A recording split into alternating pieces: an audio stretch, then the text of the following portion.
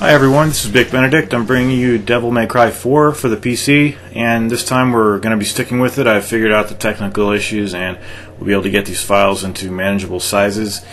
This is the first mission. By the way, we're going to be playing on the hardest difficulty, Dante Must Die difficulty.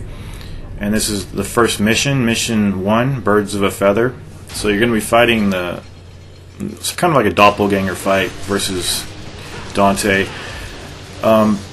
So this guy is really cheap, he's very fast, he has all of the tools that you have once you take control of him, but my best advice here, if you are going to get hit, DT cancel out of it, Devil Trigger cancel out, and that will immune you for damage for the split second that you would ordinarily get damaged. To close in distance, do the streak.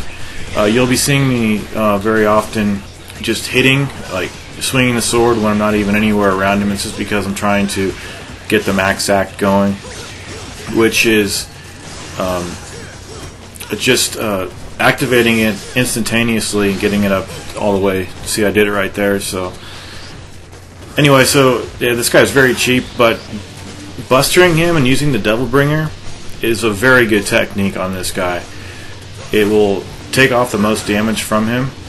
And also, if you want to hide behind this little pulpit over there, it's a good idea, especially if you want to get your exceed going for you. But it's really easy to get staggered in the midst of all these hits, and you can't even get out of it. You might be able to Devil Trigger cancel out of it. I haven't tested that. I was going to, but I didn't have any at the time. But anytime you're stuck or you're frozen in a later boss battle, you can DT cancel out of things like that. It's really nice.